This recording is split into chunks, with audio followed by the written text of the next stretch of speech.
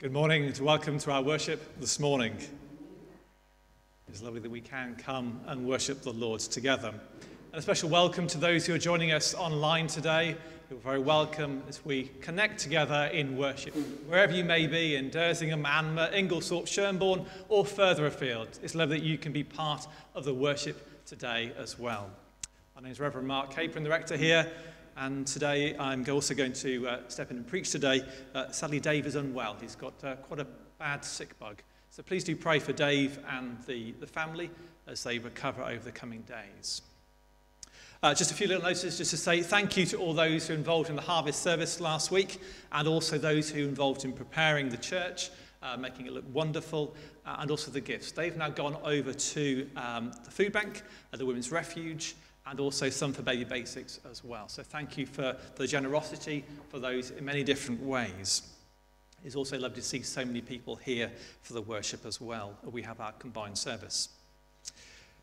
Next Sunday, we're going to have a focus on climate and our responsibility and stewardship of God's earth and world. And so there will be a unique service both at 9:30 and 11 o'clock with a focus on that. So just a heads up on that. So we look forward to doing that. And I must admit, I've been looking forward to preaching on that for quite a while. So that will be good, hopefully. Again, also just want to say thank you to all those who were involved in the Abseil Day last weekend. Even though the weather was dubious in some shape or form, it was a wonderful day for the community. People from around the area and different parts of the community took part. So thank you very much for those who helped, did the stores, behind the scenes, as well as those who braved the ropes as well. One little bit of information is on my left-hand side, we have a lovely stained glass window, and we have an image that's been taken of that to provide Christmas cards. So if people would like to buy Christmas cards, it will be focused on this window here, the Nativity. They are now on order, and so if you would like to place an order yourself for some, Mary Sharp will be the contact. There is a little poster up on the back and also near the welcome as you came in if you wanted Mary's number, and she will take the orders, and then they'll be available for you to either send abroad or send to local people a bit nearer the time. Just to confirm with regards to the distribution of communion, it is communion of one kind only, and during the preparation and also distribution, I will wear a face mask during that. I will celebrate up in the sanctuary, I will then distribute to the choir and Clive the organist, and then I shall come down here and then invite you to come and receive. There is hand sanitizer here, here, and here. I feel like I'm on an airplane doing the usual bits. But yes, do make use of the hand sanitizer, and also if you're able, it'd be helpful just to wear a face mask as you come down, as we're closer to people and moving around. So that is with regards to face masks and also hand sanitizer. I think that is it with regards to the notices. So we're going to turn to our first hymn. So if we turn to our red hymn books, and invite you to stand as we sing our first hymn, which is number 160. That's 160. 160. We love the place, O God. Please do stand as we sing.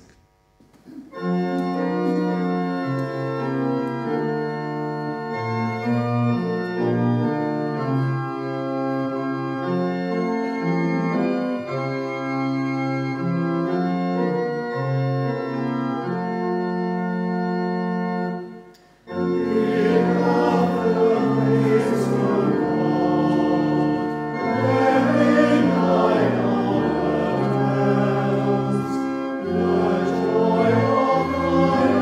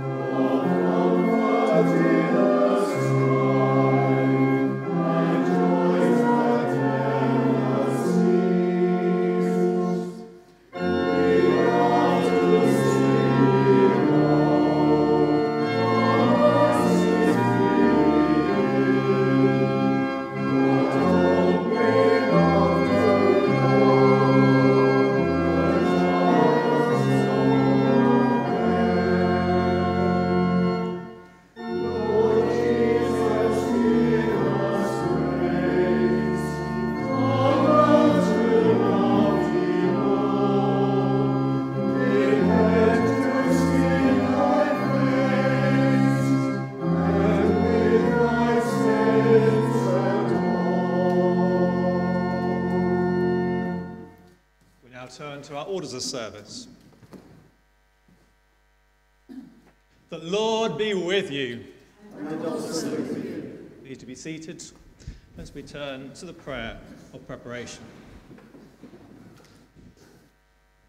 And we say together, Almighty God, to whom all hearts are open, all desires known, and from whom no secrets are hidden, cleanse the thoughts of our hearts, that we may perfectly love you and worthily magnify your holy name, through Christ our Lord. Amen. Our Lord Jesus Christ said, "The first commandment is this, Hear, O Israel, the Lord our God is the only Lord. You shall love the Lord your God with all your heart, with all your soul, with all your mind, and with all your strength. The second is this, love your neighbor as yourself. There is no other commandment greater than these. On these two commandments hang all the law and the prophets." Amen. Amen. Lord, God so loved the world that he gave his only Son, Jesus Christ, to save us from our sins, to be our advocate in heaven, and to bring us to eternal life. Let us confess our sins in penitence and faith, firmly resolved to keep God's commandments and to live in love and peace with all. We just pause for a moment to personally reflect.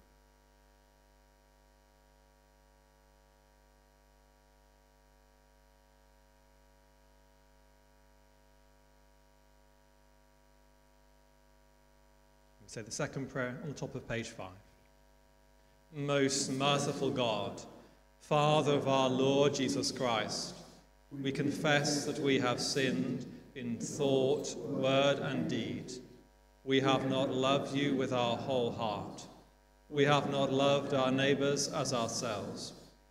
In your mercy, forgive what we have been. Help us to amend what we are, and direct what we shall be, that we may do justly, love mercy, and walk humbly with you, our God. Amen. Almighty God, who forgives all who truly repent, have mercy upon you, pardon and deliver you from all your sins, confirm and strengthen you in all goodness, and keep you in life eternal, through Jesus Christ our Lord. Amen. We now come to the glory which we sing, so I invite you to stand if you're willing and able as we sing the glory.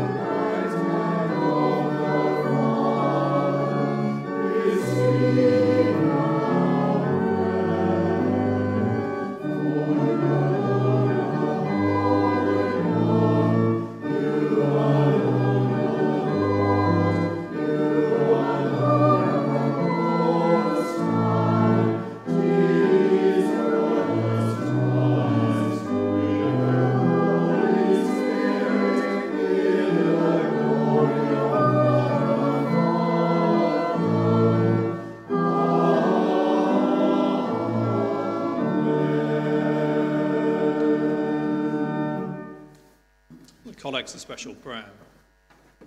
Almighty and everlasting God, increase in us thy gift of faith, that forsaking that which is behind and reaching out to what which is before, we may run the way of thy commandments and win the crown of everlasting joy. through Jesus Christ, thy Son, our Lord, who liveth and reigneth with thee in the unity of the Holy Spirit, one God, now and forever. Amen. Please to be seated as we have our first reading. The first reading is taken from Hebrews chapter 4, verses 12 to 16. For the word of God is living and active, sharper than any double-edged sword. It penetrates even to dividing soul and spirit, joints and marrow. It judges the thoughts and attitudes of the heart. Nothing in all creation is hidden from God's sight. Everything is uncovered and laid bare before the eyes of him to whom we must give account. Therefore, since we have a high priest who has gone through the heavens, Jesus the Son of God, let us hold firmly to the faith we profess. For we do not have a high priest who is unable to sympathize with our weaknesses, but we have one who has been tempted in every way, just as we are, yet was without sin. Let us then approach the throne of grace with confidence, so that we may receive mercy and find grace to help us in our time of need. This is the word of the Lord. Thank you, God. We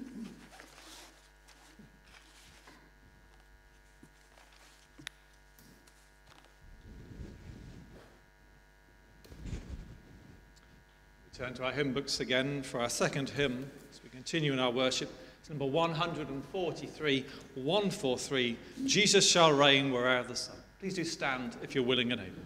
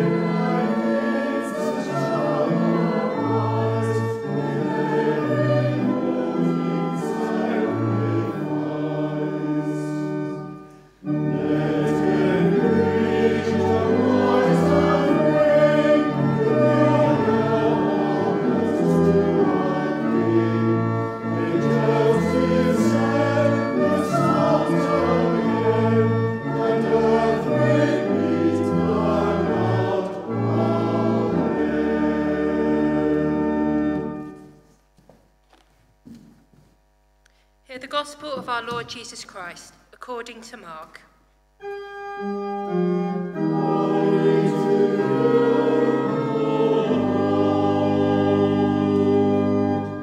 Chapter 7, verses 24 to 30.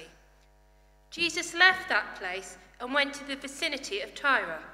He entered a house and did not want anyone to know it, yet he could not keep his presence secret. In fact, as soon as she heard about him, a woman whose little daughter was possessed by an evil spirit came and fell at his feet. The woman was a Greek, born in Syria, Phoenicia. She begged Jesus to drive the demon out of her daughter. First, let the children eat all they want, he told her, for it is not right to take the children's bread and toss it to their dogs. "Yes, Lord," she replied, "but even the dogs under the table eat the children's crumbs." Then he told her, "For such a reply you may go. The demon has left your daughter." She went home and found her child lying on the bed and the demon gone. This is the gospel of the Lord. Praise to you, O Christ.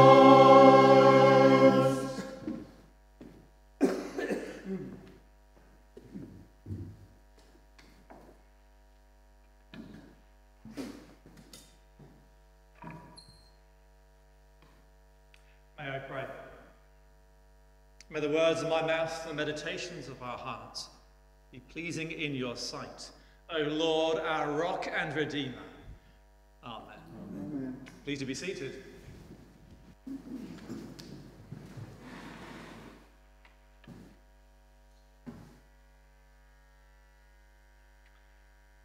This last week, I enjoyed watching a Labrador being taken for its walk, and it got to the water, and its owners threw a tennis ball in, and yes, the dog had a wonderful time jumping in, getting the ball, bringing it back, and then it was thrown back in, and it went on for quite a while.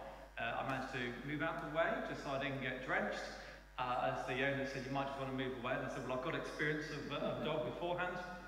And I moved out of the way, and then just on cue, as the dog got out that time, it then completely shook all the water onto its owners, and everyone had a good laugh.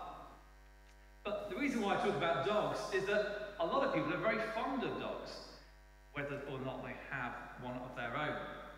And I know over the preceding months, a number of our worshipping community households have acquired a puppy. And with puppy comes a bundle of fun, but also the training that is required, but is that soft bundle of fun that they are. Dogs have worked their way into the hearts of many, and also into the vocabulary as well, and the phrasing that is used. There is going to the dogs. Some people like going to the dogs to watch the greyhound racing. Sometimes the phrase is gone to the dogs, things going from bad to worse. Or, I'm sure it's not applied to anyone here, especially the gentlemen, being in the doghouse. More of a laugh behind me than ahead of me. So maybe it applies more this way, possibly. Anyway, moving swiftly on, Mark, before I get myself in trouble. In our culture, dogs are seen as a delightful addition to the household. But in biblical times, things will be rather different. Referring to someone as a dog was a derogatory term. And here in the Bible we hear that Jesus is potentially being the harshest in his ministry. Why would a man of love, God's Son, refer to someone as a dog? Let's dig a little deeper and to see what Jesus is aiming at. That's frequently the case, and as I mention many a time, and my colleagues do as well, in order to get a bit of an understanding, we need to get more of a context, looking around the passage that we have today. And it's what comes before the passage today that is important. At the beginning of chapter 7, the Pharisees and some of the teachers of the law who had come from Jerusalem gathered around Jesus. They saw some of his disciples eating food and with hands that were defiled, that made unwashed. This was an issue in the eyes of the Pharisees, as the Jews did not eat unless they gave their hands a ceremonial washing. And do feel free, if you've got a Bible app on your phone, as ever, do feel free to bring that up to follow the passage. The Pharisees, in one of their many attempts, seek an opportunity to put Jesus right. And for them, ceremonial cleaning is important. As the passage continues, Jesus signposts them to the fact that it's not what goes in. Verse 19. For it doesn't go into their hearts, but into their stomach, then out of their body. And in brackets, the Bible says, in saying this, Jesus declared all foods clean. Here is Jesus in a Gentile area, wiping out the difference between clean and unclean foods. And now he's about to, in symbolism, wipe out the difference between between perceived clean and unclean people in that passage. Some of you may be aware of Cornelius. Acts chapter 10. There, and Peter, and there's that example where, up on the roof, Peter's vision. He saw heaven opened and something like a large sheet being let down to earth by its four corners. It contained all kinds of animals, four-footed animals as well as reptiles and birds. And then a voice, as we hear from Acts 10, says, "Get up, Peter, kill and eat." "Surely not, Lord," Peter replied. "I've never eaten anything impure or unclean." The voice spoke to him a second time. "Do not call anything impure that God has made clean." So back to our reading today. Jesus is in a Gentile country. He wants some space to spend some time with the 12. Something he's wanted to do since chapter 6, verse 30. Where just before the feeding of the 5,000, he says, "Come and get some rest. Come and get something to eat with me, because it'll be a bit busy." He's visited by a Greek woman from further north. She's obviously heard of Jesus and knows where to find him. And she comes begging for her demonized daughter's healing. Jesus tells a brief parable about boundaries. The mealtime boundary between the family and the animals. Verse 27. As she completes the parable, the animals get the leftovers. Jesus hears that response. Impressed. Now, growing up, my family household, as I was growing up as a child, we had a golden Labrador. And Honey was soft. We had lots of fun, myself and my brothers. We loved her, she loved us. And at meal times, if me and my brothers weren't so keen on the meal, when our parents weren't watching, we would just go and knock some scraps off onto the floor. I don't think my parents ever spotted me. They may have, they might have just kept quiet. Who knows? Anyway. But Honey the dog had the scraps from the children. In the Bible, Jesus responds to the woman by saying that let the children be fed first. It's not fair to take the children's food and throw it to the dogs. But she answered him, "Sir," verse 28, "even the dogs under the table eat the children's crumbs." These two verses are important in this encounter, a message for us. It's not just her faith that Jesus commends, but her word. She's got what the disciples don't seem to have grasped. The boundary between God's reign and everywhere else is accessible, and all sorts of people can come in, including this Greek woman. She did, of course, have faith. She had faith. It was faith that sent her on the journey to seek Jesus out, and faith that kept her going on the journey back to see whether Jesus' word was true and her daughter had been healed. That faith was not disappointed. Verse 30. So having broken down the boundaries in private, Jesus now very publicly opens the floodgates and shares the blessings of God's kingdom with the Gentiles. Jesus says, "Let the children be first," referring to the Jews, to be fed, and do not let the dogs receive what is the children's. The dog represents the Gentiles. Now we must remember that at the face of it, as we've explored, it looks like Jesus is being rather harsh and potentially insulting, but he isn't. In his smile, no doubt, that Jesus has, and possibly maybe with a glint in his eye, this is probably one of the times when I would love to see the facial expressions on Jesus' face as he spoke. He says to this woman, providing an opportunity for the woman to respond in faith through this parable. The woman acknowledges what Jesus is saying and responds within the parable. In short, she gets it. The dogs were sharing the children's bread, but soon they would cease to be dogs and be children alongside the others. As in Jesus, all are welcome. This is encouragement that even if we feel detached from the world, for whatever reason that may be, Jesus' invitation to love and follow him is open to all, not restricted by certain groups, cultures, or countries. So Jesus, through the healing of the woman's daughter, is not about being a miracle medical missionary. That's a bit tricky to say. Rather, the rescue through God's kingdom. So Jesus says to the woman and to us, regardless of your perceived positions, you are welcome. Regardless of who you are in society or not, you are welcome. Regardless of where you may have been born, you are welcome.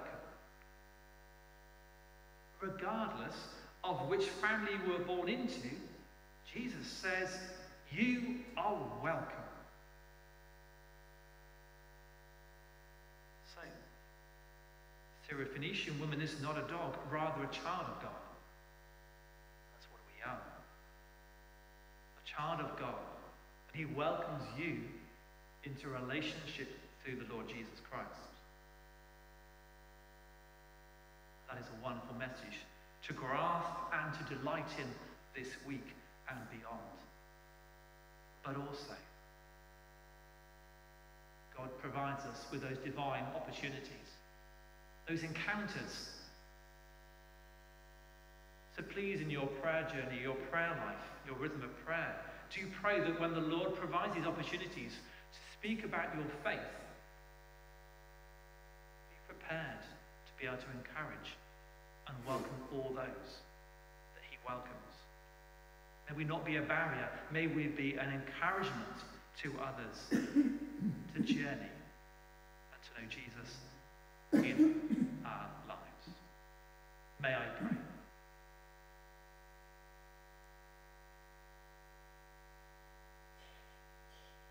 Dear Lord and Heavenly Father, we thank you for the Syrophoenician woman. We thank you for her faith, but also the words that she shared. May we take example from her. May we be wise in the words that we share and the words that we don't. And also careful in the actions that we portray. May they speak well of you. And when you provide these divine opportunities and meetings with other people, help us to speak well of you. And remember that all are welcome to know God through Jesus Christ. Amen.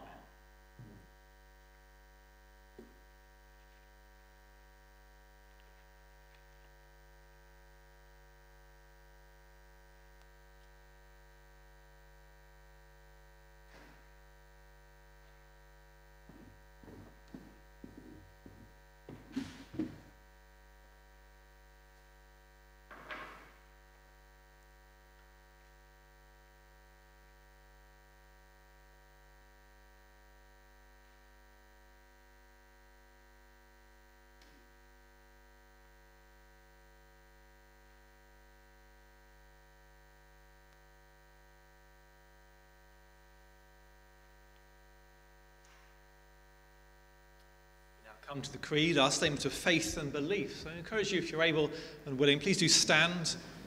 And we join together as we say, "We believe in one God, the Father, the Almighty, maker of heaven and earth, of all that is seen and unseen.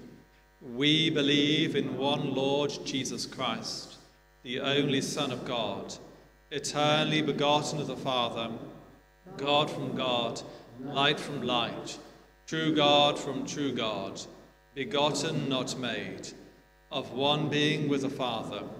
Through him all things were made.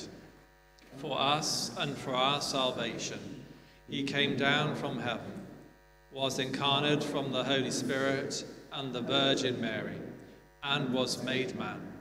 For our sake he was crucified under Pontius Pilate. He suffered death and was buried. On the third day he rose again, in accordance with the Scriptures. He ascended into heaven, and is seated at the right hand of the Father. He will come again in glory to judge the living and the dead, and his kingdom will have no end.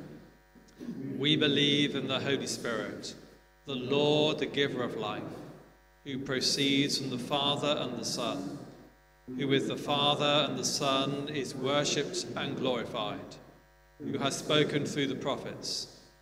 We believe in one holy, Catholic and Apostolic Church. We acknowledge one baptism for the forgiveness of sins. We look for the resurrection of the dead and the life of the world to come. Amen. And we now have a time of intercession. Please do be seated.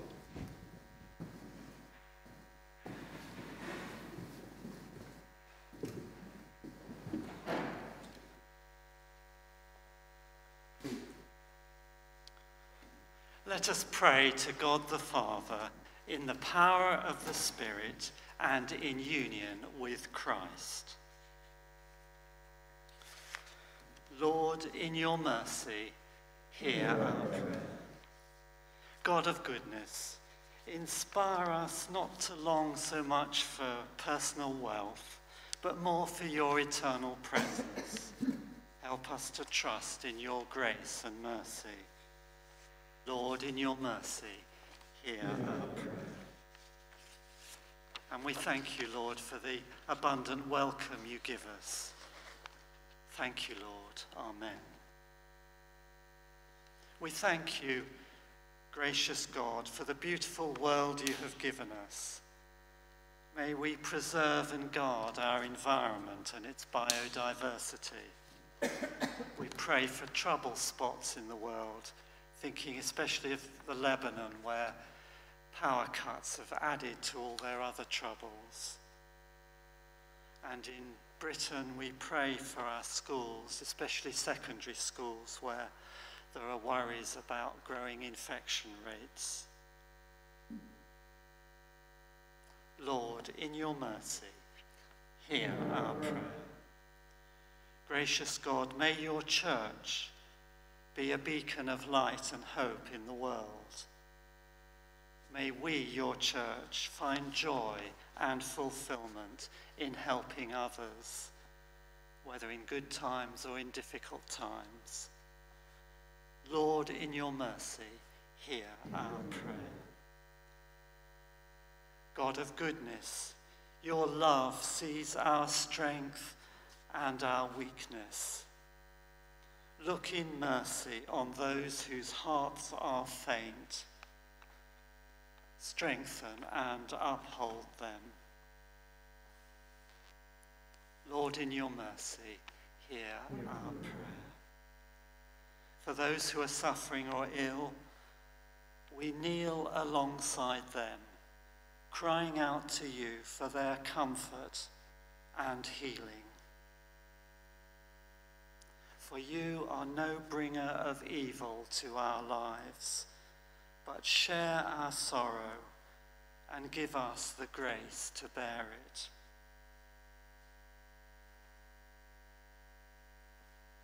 Lord, in your mercy, hear our prayer. God of goodness, as death takes from us those we love, and as we find it hard to live without them, take from us all bitterness of heart, and let us know your peace, just as those we have lost know your peace in your eternal presence.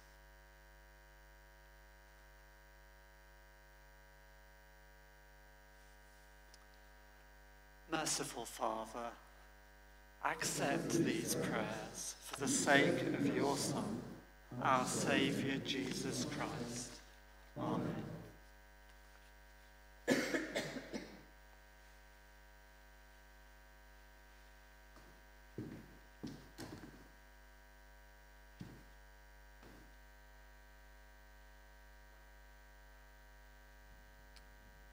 Come to our next hymn. Normally it would have been an offertory hymn. The plate is at the back of the church, so do at the end of the service. Please do place your offerings at the back in the dish, and also it is contactless as well. So do feel free to tap away with your mobile phone or your card. So we continue with our worship. It's number 394, 394, Lord of all hopefulness, Lord of all joy. Please do stand if you're willing and able.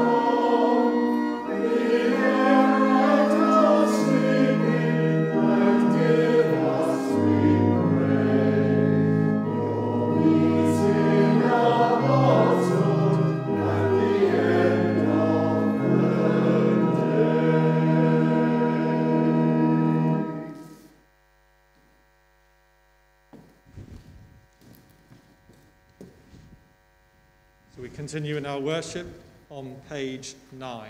It's page 9 in our orders of service.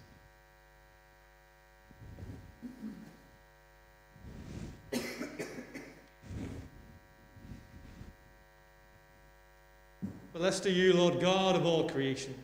Through your goodness we have this bread to set before you, which earth has given and human hands have made, to become for us the bread of life. Blessed be God forever.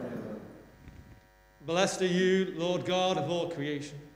Through your goodness we have this wine to set before you, fruit of the vine and work of human hands. It will become for us the cup of salvation. Blessed be God forever. And we continue on the same page with Eucharistic prayer G. The Lord is here. His Spirit is with us. Lift up your hearts. We lift them to the Lord. Let us give thanks to the Lord our God. It is right to give thanks and praise. Blessed are you, Lord God, our light and our salvation.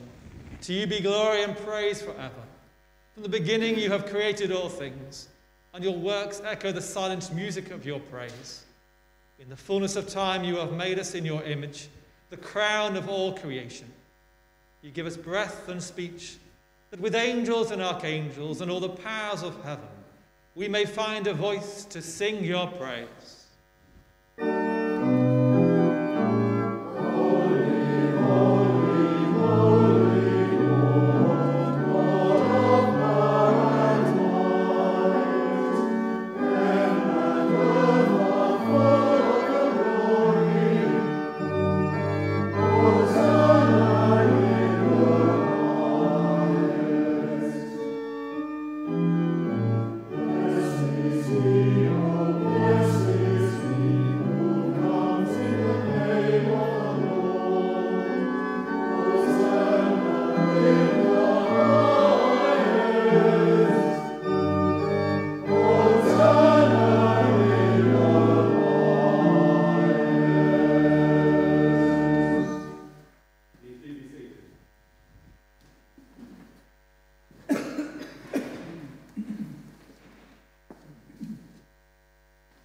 How wonderful the work of your hands, O Lord, as a mother tenderly gathers her children. You embraced a people as your own. When they turned away and rebelled, your love remained steadfast. From them you raised up Jesus, our Saviour, born of Mary, to be the living bread, in whom all hungers are satisfied. He offered his life for sinners, and with a love stronger than death, he opened wide his arms upon the cross. On the night before he died, he came to supper with his friends. Taking bread, he gave you thanks. He broke it and gave it to them, saying, "Take, eat. This is my body which is given for you. Do this in remembrance of me."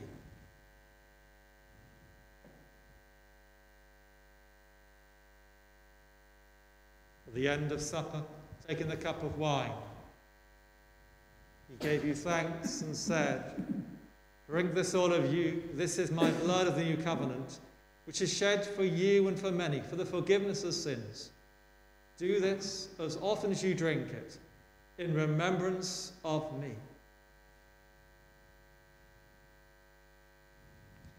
Great is the mystery of faith.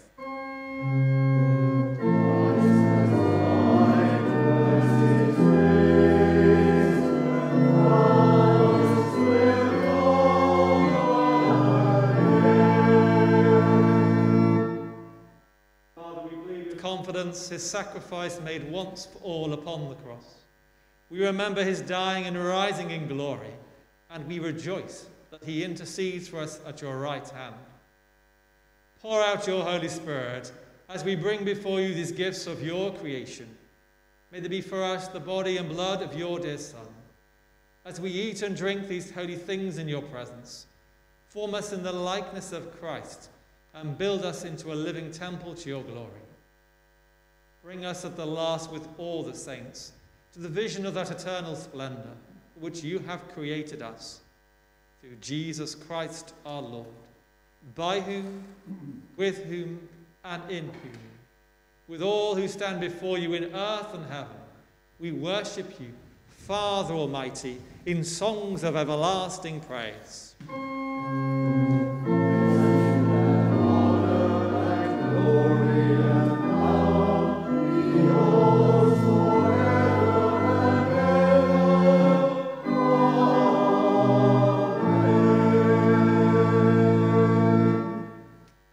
To page 14. That's page 14.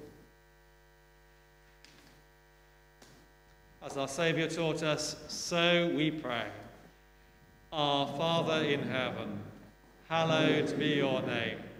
Your kingdom come, your will be done, on earth as it is in heaven. Give us today our daily bread. Forgive us our sins, as we forgive those who sin against us. Lead us not into temptation, but deliver us from evil.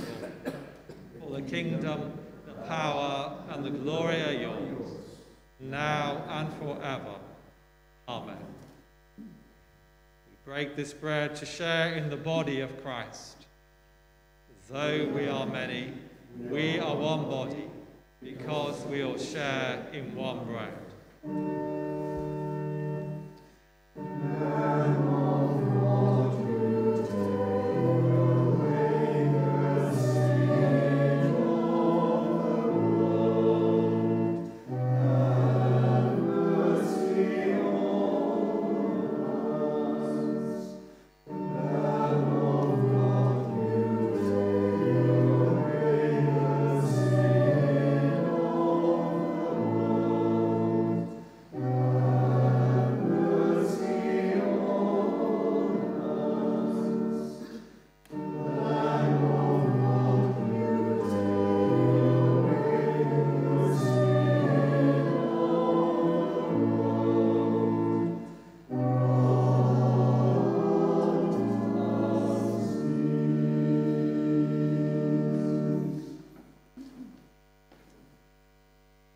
Halfway down on page 15. God's holy gifts for God's people. Jesus Christ is holy. Jesus Christ is Lord, the glory of God the Father.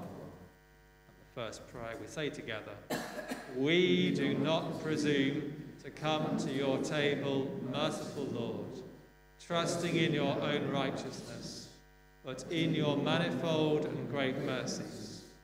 We are not worthy so much as to gather up the crumbs under your table, but you are the same Lord, whose nature is always to have mercy.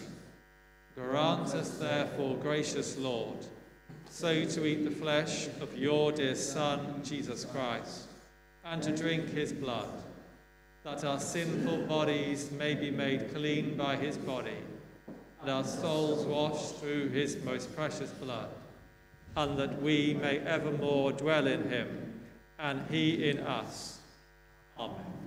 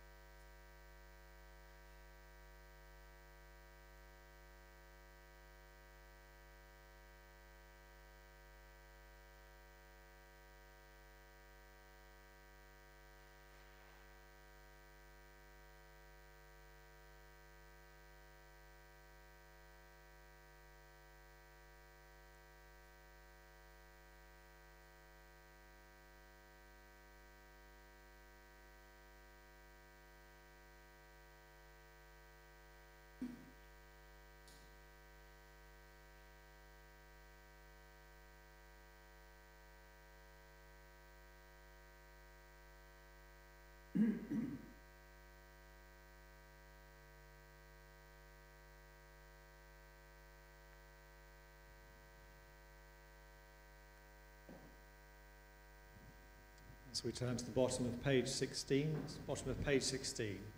we say the prayer after communion together. Almighty God, we thank you for feeding us with the body and blood of your Son, Jesus Christ. Through him we offer you our souls and bodies to be a living sacrifice. Send us out in the power of your Spirit to live and work to your praise and glory. Amen. So I invite to stand for the blessing and final hymn.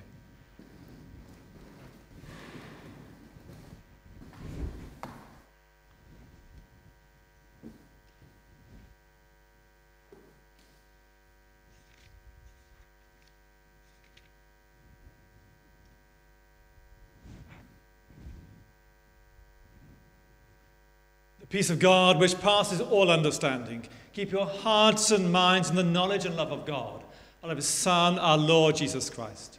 And the blessing of God Almighty, the Father, the Son, and the Holy Spirit, be amongst you and remain with you always.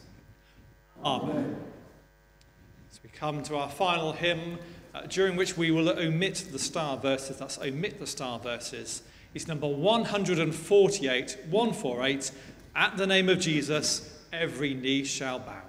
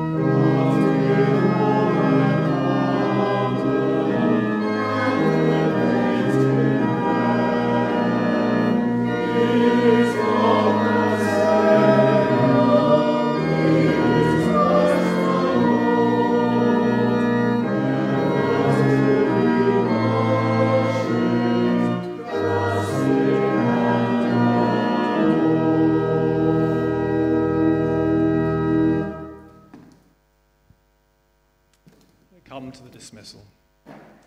Go in peace to love and serve the Lord. In the name of Christ. Amen.